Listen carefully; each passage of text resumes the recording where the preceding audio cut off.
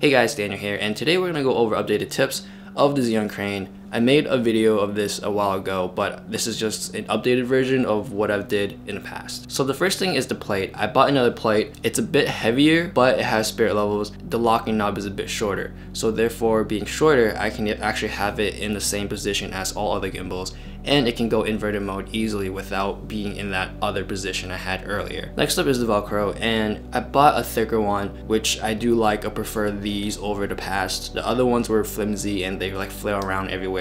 So that's something that was bothering me, so I decided to get thicker Velcros, and they are a little bit stronger than the other ones. Now if it's too short, you can always connect them, or if it's too long, you can always use scissors to cut them. So next up is the moleskin, and last time I had it on the bottom, and it wasn't good for the tape. I felt like it came off too much and too easily, so I've decided to move it to the side or the upper motors on the side. Actually, this is a good thing because this is actually cleaner and easier to clean and easier to like maintenance and all that stuff, rather than being on the bottom and worrying about all the tape that's coming off all the time. Make sure that you check up on the tape, because the residue do dry up, and they also obviously they leave residue as you take them off.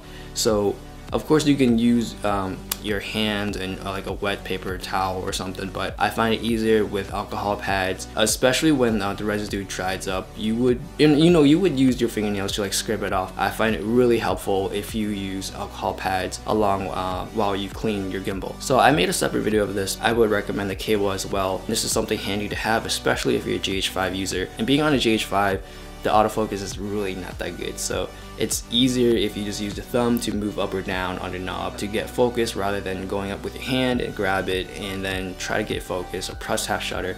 Same with the record button. The button's right on above. You can use it with your thumb instead of going up on your camera again. So that's the updated tips of the video that I had before.